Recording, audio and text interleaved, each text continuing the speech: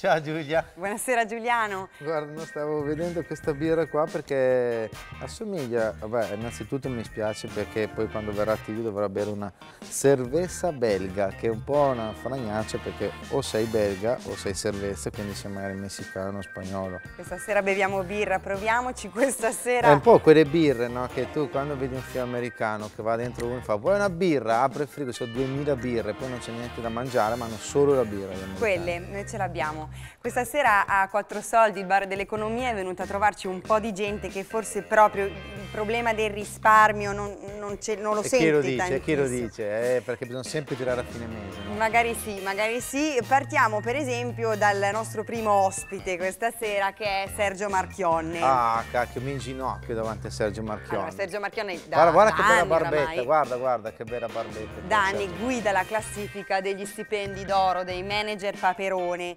Nel 2016 si è guadagnato uno stipendio da 13 milioni e qualcosa. Pochi.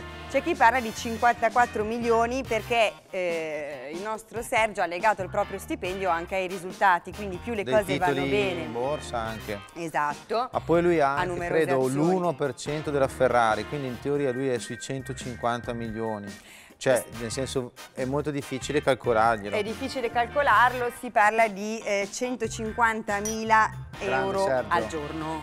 Vabbè, però, allora, innanzitutto bisogna dire una cosa. Sergio Marchionne, che è un signore che è abruzzese, canadese, svizzero, ha la residenza in Svizzera, in un cantone, il cantone che praticamente permette i più grandi sconti fiscali dell'universo. Lui fa discutere perché guadagna molti soldi in un'azienda che prima era italiana, paga le tasse in Svizzera. Sì, beh, allora innanzitutto la sede della Fiat è divisa tra Amsterdam e Londra, quindi comunque Amsterdam per quanto riguarda, diciamo, il diritto amministrativo, per un semplice motivo, no? Perché bisogna anche spiegarlo, perché la Fiat è un po' olandese e un po' inglese.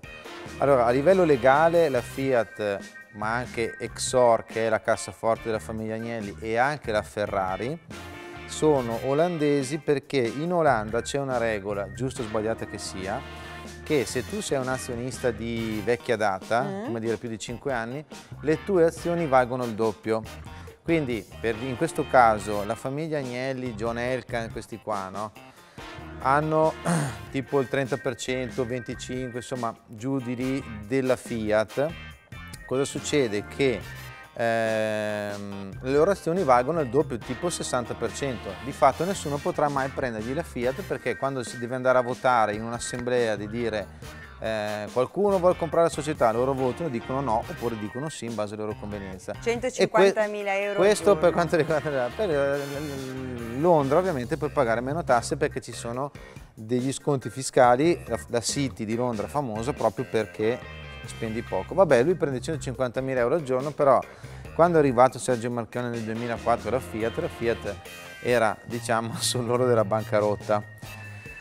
Lui è riuscito a cavar fuori un valore che adesso è difficile stimare, perché si può fare solo un conto in base ai titoli di borsa, però bisognerebbe metterci anche gli utili, i redditi, i debiti pagati, tutto quanto, sui 100 miliardi di euro. Quindi lui, quel signore lì, non solo lui, comunque il suo staff, e lui ci mette la faccia, ha fatto guadagnare agli Agnelli e a tutti gli azionisti della Fiat, della Ferrari, una roba come 100 miliardi. Quindi io dico, se uno fa guadagnare 100 miliardi potrà prendere 150.000 euro al giorno. Allora, stipendio poi di c'è anche una vita dura, perché lui vive di fatto in aereo, perché sta tra Detroit, Londra, l'Italia, poi va in Cina, insomma è sempre in aereo. No, adesso a parte gli scherzi, è uno che fa girare una marea di soldi. Dopo tutto Fiat è un'azienda privata, anche se negli anni qualche soldino dei contribuenti italiani l'ha ricevuto, però lo stipendio di Marchionne approvato. Ti volevo parlare dello stipendio invece dei banchieri. Viene a trovarci qui al bar questa sera Federico Ghizzoni. Allora, ti parlo di Federico Ghizzoni, che era la D di Unicredit, poi appunto non lo è più stato, però in base agli ultimi dati che abbiamo, insomma, guida la classifica dei banchieri, anche perché pare che di buona uscita abbia guadagnato 12 milioni di euro e qualcosa. Beh, insomma, guadagnare 12 milioni per dopo costringere una banca a fare un aumento di capitale da 14 miliardi, proprio, come dire, non è proprio un fenomeno. 1.470 euro all'ora, compresi i festivi. Beh, beato tanto vale beato Ghizzoni. il suo tempo. Ma il migliore forse non è Ghizzoni. Il migliore potrebbe essere Fabrizio Viola. Questo è proprio il migliore. Allora, Fabrizio Viola chi era? Lui è stato a capo del Monte dei Paschi, ha provato a risanarla, di fatto è fallita, no? E adesso è andato poi a guidare le banche venete, provato a risanare, è intervenuto lo Stato con i contributi pubblici, cioè soldi nostri per salvarle. Ma lui è ancora lì, è commissario, liquidatore delle banche venete. Tu dici, vabbè, adesso è abbassato lo stipendio, però quando è andato via dal Monte dei Paschi mi pare abbia preso, non so se 3-4 milioni per poi, come dire, consegnare una banca, diciamo, al fallimento e all'intervento pubblico, perché adesso lo Stato avrà, mi pare, tipo il 70% del Monte dei Paschi.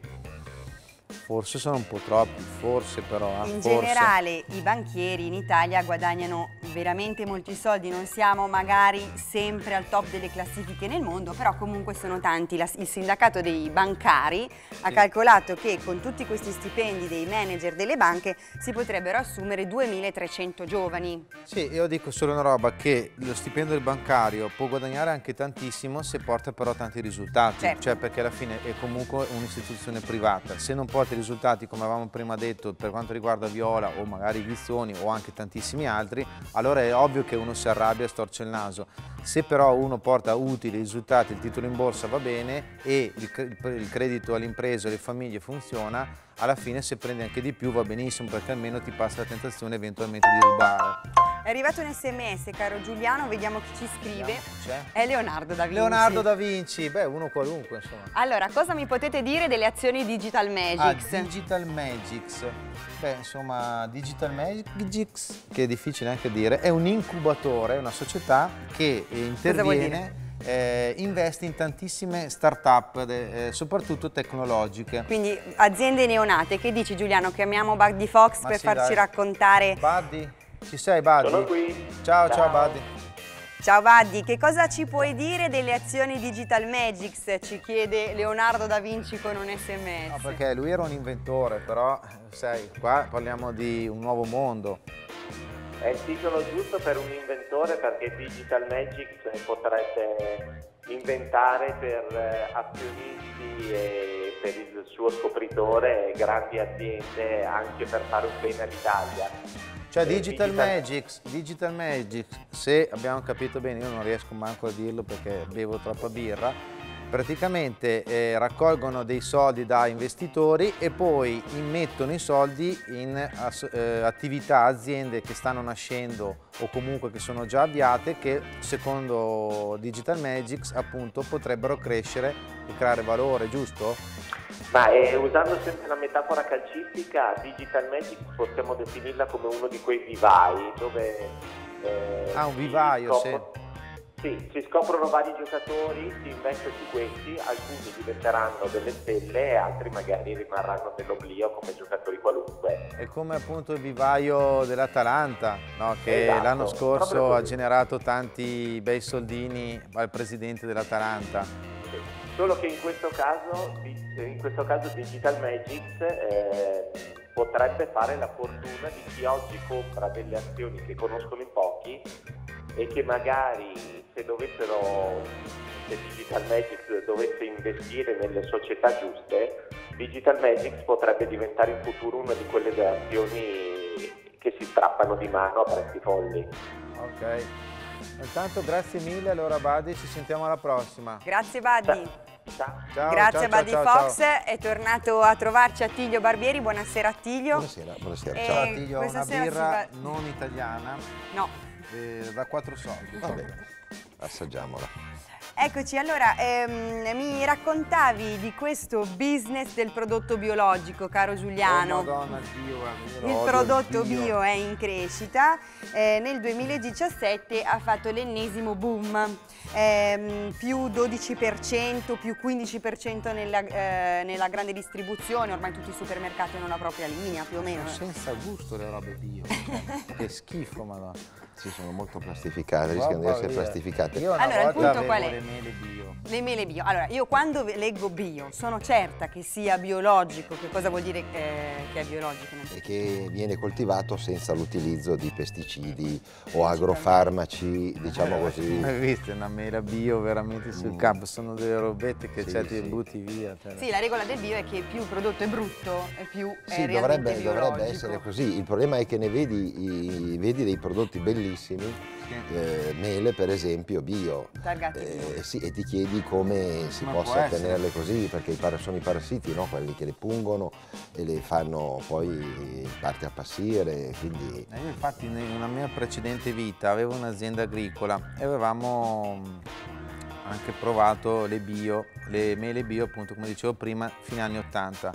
Mica la tristezza, cioè vedevi della roba che faceva schifo a noi raccoglierla. Poi all'epoca non c'era la mania del bio, adesso magari avremmo fatto i miliardi, perché Sì. gli davi una mela marcia così piccola, fa benissima, te la prendevano, te la strapagavano. Allora, che cosa succede? Che anche quando il prodotto poi è molto povero, nel momento in cui diventa biologico, il prezzo sale alle Sì, stelle. soprattutto per i prodotti derivati da materie prime biologiche succede questo.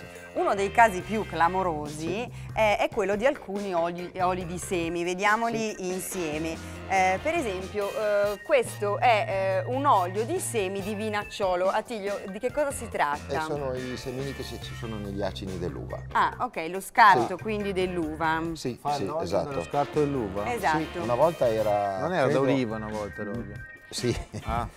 No, ma una volta l'olio di vinaccioli era quello meno caro di tutti, in Ok, assoluto. beh sì, per forza. Perché è come lo spumante fatto dalla mela, tra virgolette. Sì, esatto, esatto. Adesso è diventato quasi, anzi senza il quasi, un prodotto di gran lusso, perché ci sono casi l'olio di vinaccioli normale costa come un olio di semi, quindi ho il semi di girasole. Viceversa, ci sono oli di vinaccioli bio che costano oltre 60 euro al litro, come un olio extravergine d'oliva DOP, ma di quelli di grande qualità.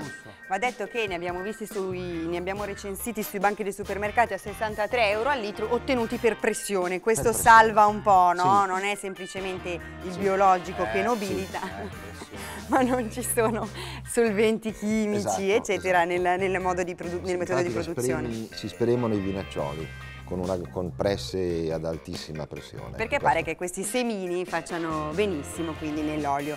Vediamo anche l'olio di noce. Alla fine sono buoni questi qua, l'olio di noce, l'olio di vinacciolo, adesso a parte tutto. Io li ho assaggiati, devo essere sincero, vanno bene se non ti piace il gusto dell'olio extravergine, che soprattutto per certi tipi di cultivar è molto invasivo. Ah, ok, sì, questo sì. Magari è piccante, magari è amaro, e quindi questi oli qua di semi sono spesso neutri. Anche se dal punto di vista nuzionale io credo che niente sia meglio che l'olio extravergine d'oliva, comunque, perché viene... Sicuramente sì. Allora, olio di noce, anche questo, se è biologico, si trova a cifre veramente strabilianti, per esempio 78 euro al litro. Confermo. Però adesso Confermo, quasi sì. quasi vado a Ecco, l'olio di noce, scusami se ti interrompo, ha viceversa rispetto ad altri, come rispetto al vinacciolo, ha un retrogusto che ricorda la noce. E quindi in questo senso potrebbe dare una particolarità esatto, al piatto. Esatto, sì. Stesso discorso vale anche per l'olio di lino, nel senso che è un olio che diventa sempre più ricercato, nel momento in cui è biologico. Abbiamo, Attilio, trovato anche sui supermercati questa curiosità. Ci sono numerosi prodotti che appunto se sono biologici vedono il loro prezzo schizzare verso l'alto, e sono per esempio i popcorn di una nota catena francese. Abbiamo popcorn bio. Sì. Esattamente, mais bio. il mais Sì, bio sì, per sì. fare i popcorn. Allora, Allora, lo abbiamo trovato a, ti ricordi che prezzi? Allora, era 1,98 quello normale Sì. e quasi 4,5 € quello bio, quindi una cosa impressionante, un ricaro impressionante. noi che abbiamo 4 soldi andiamo su quello normale, cioè Su chi se ne quello frega il assolutamente bio. quello cioè. normale. Anche perché poi è difficile verificarle queste cose, come dimostrano i sequestri che ci sono stati nelle settimane scorse in Sicilia. Il problema è che è facilmente falsificabile la filiera, soprattutto come logistica nei trasporti, mischiare quello bio con quello non bio. Questo.